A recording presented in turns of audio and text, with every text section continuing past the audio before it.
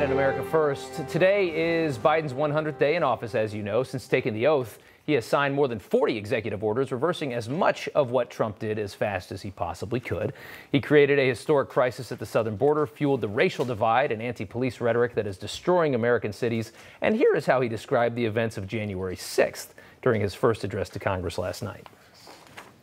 100 days since I took the oath of office and lifted my hand off our family Bible and inherited a nation, we all did, that was in crisis. The worst pandemic in a century, the worst economic crisis since the Great Depression, the worst attack on our democracy since the Civil War. Now, after just 100 days, I can report to the nation, America is on the move again. Sure. What a joke of a comment, though. Worse since the Civil War. Imagine if you had lost a family member in 9/11. Hear a comment like that. A bunch of guys running around with flag sticks outside the Capitol, going inside, taking pictures, stealing Nancy Pelosi's gavel. Worst thing that's ever happened to the country, right? Joke. Joining us now, Missouri Governor, former Missouri Governor, I should say, Eric Greitens, a former Navy SEAL who is also running for Senate in Missouri. Sir, welcome. Thank you so much for coming on. Hey, Rob. Great to be on with you, man. Thanks so much for having me. Appreciate it. Yeah, your thoughts on the claim about January 6th and how far the left has taken this story. Well, look, Rob, it's just sad. It's sad when the left is trying to erase American history and you have Joe Biden, who's clearly forgotten it. On 9/11, I was in Navy SEAL training when the Twin Towers came down. Over 3,000 Americans lost their lives that day. And as all of your viewers remember, thousands more lost their lives in the global war on terror. Not to mention, you look back at World War II. My grandfather was on the USS Enterprise when Pearl Harbor was attacked. 2,400 Americans died that day. And yet, Joe Biden's going to compare that to Nancy Pelosi's false, failed drive-by impeachment attempt of President Trump again, with all of the lies that were pushed by the propaganda press. It's just clear that this is a president who's out of touch with American history and core American values. That's well said. You know, he continues to push the left's agenda that this country is racist, which is another very, very dangerous line that they're pushing for a reason. Here's what he claims is the most lethal terror threat to our country. Take a listen to this. We won't ignore what our intelligence agencies have determined to be the most lethal terrorist threat to the homeland today. White supremacy is terrorism.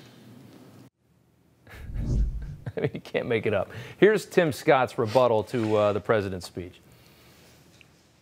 100 years ago, kids in classrooms were taught the color of their skin was their most important characteristic. And if they looked a certain way, they were inferior. Today, kids are being taught that the color of their skin defines them again. I get called Uncle Tom and the N-word by progressives, by liberals. Just last week, a national newspaper suggested my family's poverty was actually privilege because a relative owned land generations before my time. Democrats jumped all over him for mentioning moments of racism he's experienced, but saying that America is not racist. Senator Scott does not want to be considered a victim, and the Democrats, the left, hates him for that. What's your response? Right. Look, I think Senator Scott's remarks were spot on. And the fact is, this is a country where at our best, we've always brought people together. And I will tell you, I had an honor to serve in the United States Navy. America's military is the most well-integrated institution in the history of the planet. Everybody came together and we served our country. People were willing to put their lives on the line for our country. And we did it because we love America, because we love our neighbors. And we recognize our neighbors aren't perfect, our country isn't perfect, but people were willing to serve because we loved our country and we brought people together. Now you have a left supported by a propaganda press which is always trying to divide people, always trying to divide Americans and pit them against each other. And what we need to have is leaders who are willing to put America first. Those policies, President Trump's policies, worked for Americans. They work for this country, and that's what we need to get back to. Couldn't agree more. You're in a race yourself. You're running for Senate in Missouri with a MAGA platform. Yes. Trump has endorsed you. Kind of give us the 30-second spiel here about why you are the man for the job. Well, I'm the America First candidate in this race. We've been honored to have the support from so many folks on President Trump's team. Rob, you had Kimberly Guilfoyle on your show. She has become our national chair. She's doing an incredible job.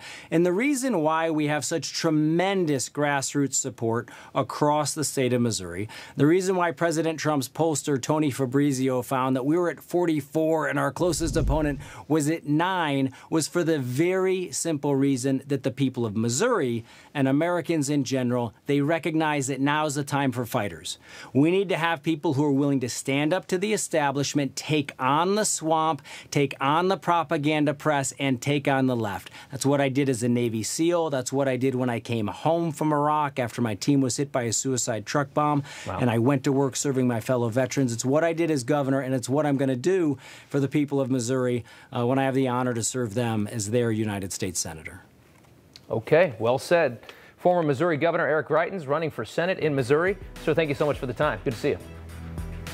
Appreciate you, Rob. Thank you, sir. All right. Look, the speech went over an hour, and it was boring. I was, I'm amazed I stayed awake as long as I did. And Joe Biden didn't give a damn. He didn't want our applause. It was a speech that was directed to the Democrats, and it was, we are hard left, the socialist regime is here. And I think that's one of the reasons the speech was so boring, is there was nothing, it was so left-wing that there was nothing for any reasonable person to applaud for. Next up, the New York Times with a hilariously numbskulled article in anticipation of Biden's speech last night. Here's the headline. As Biden presents his expansive safety net plan, Republicans are not offering a comprehensive alternative. Here's a quote. As President Biden rolls out his far-reaching $1.8 trillion plan to expand access to education and child care, Republicans are not expected to present their own alternative package, instead arguing that such an ambitious expansion of the social safety net is unnecessary and harmful to the economy. It appears the Times has become so liberal they don't even know what a conservative is anymore. In what universe would anyone expect Republicans to offer any alternative to a bill designed to spend trillions of dollars on education and child care entitlements? The alternative is, we don't want any of this garbage. We have watched this country get dragged further and further to the left for years. And that's just the status quo for our current media. That's how they think this country works. There's two options in their minds, moving extreme left or just moving kind of left. It would seem perhaps the Republican Party learned something from Donald Trump, how to grow a spine and how to hold the line. Just because you live in America doesn't mean your neighbors owe you a babysitter and a college education. Next up, good old Twitter, the most partisan big tech corporation that we have, allowing Uncle Tim to trend for hours after Senator Tim Scott had the audacity to tell Americans the truth that they don't live in a racist country, no matter how much Democrats want you to think that we do. It took Twitter 12 hours before they finally removed a very racist trend. A spokesperson for Twitter blamed an algorithm for allowing the hashtag to trend and said they allow trends to happen until more information is provided on them, like they didn't get what it was. Total BS. They're so full of it. The best part, though, is watching progressive white people excoriate a black man who was born to a single mother and became a U.S. senator, telling us that this country clearly, when you look at his story and so many others, this country clearly is not racist. Even MSNBC's Joy Reid chimed in today on Twitter, retweeting a bunch of people who were slamming Tim Scott. Again, is so priceless. Let's be objective for a moment. A black U.S. senator says America is not racist. A black millionaire TV host says America is definitely racist. Who do you believe?